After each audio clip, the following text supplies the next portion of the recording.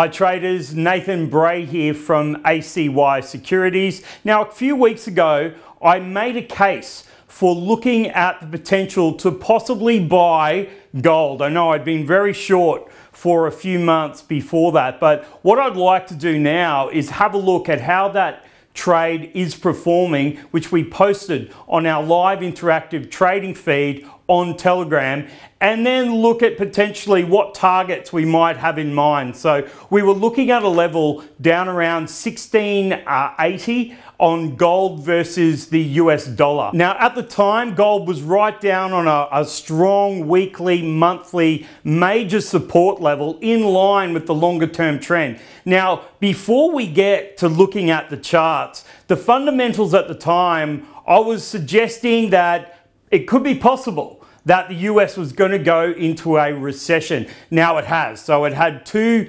quarters of negative growth. But of course, as governments do, they try and come out and tell you that that no longer can be the definition. But the other things that I'm noticing that's really weighing down on the US dollar side of this trade is we're seeing a bond inversion. So we're literally seeing people being paid more for holding a 2-year bond than for a 10-year bond. So that is suggesting that the market's factoring in at least a recession on that side. Now, the bond yield inversion, especially the 2-year and the 10-year, that's predicted almost every recession since the history of recessions. So we've got that happening. Now, on the positive side, we have had a greater than expected jobs data come out of the US on Friday night. So that was the non-foreign payrolls. Meant to be at about 250,000. It came in creating 528,000 jobs.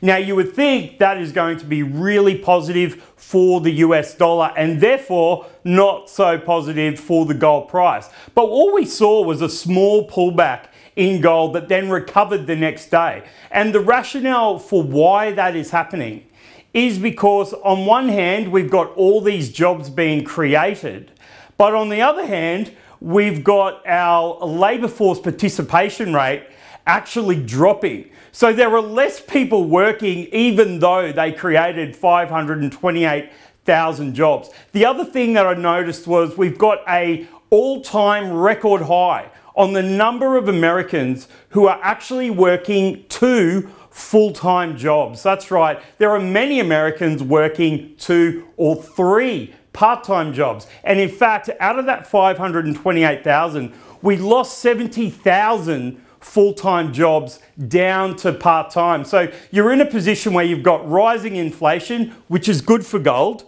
Okay, but on the other side, you've got all these jobs being created, but more people working part-time and they're having to take maybe another job to pay for the fact that inflation is rising and the amount of money they're being paid, in effect, counting in inflation, is giving them a pay cut. So at this stage, I'm still very bullish on the continuation of this new formation trend down at major support. Let's go and have a look at the charts and give ourselves an idea of where this target might be moving forward. We're looking at a gold against the US dollar on a weekly chart, and you can see this area I've highlighted, this 1680 level of major support that we were looking to for a buy option. Now, if you zoom in on a daily chart, that 1680 level also presented us with a nice engulfing bullish candle here. So at this point here is where we were last looking for a case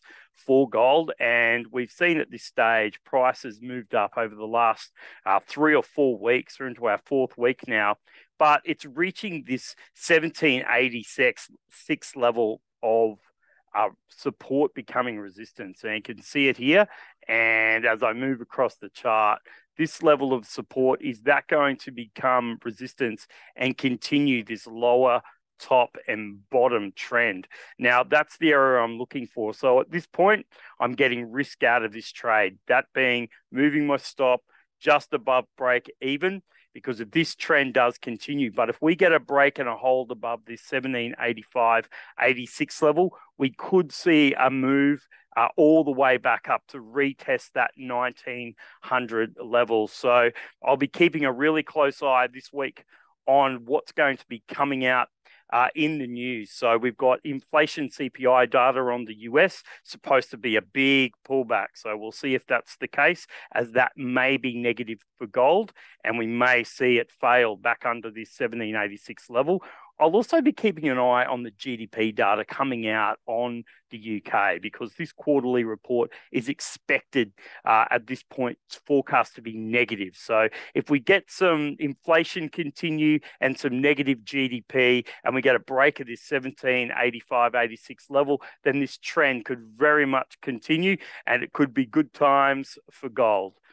So traders, I've got risk out of this trade. I brought my risk to break even at this point.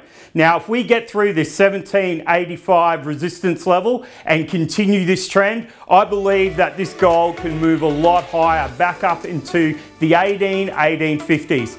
That's all from me. Go gold.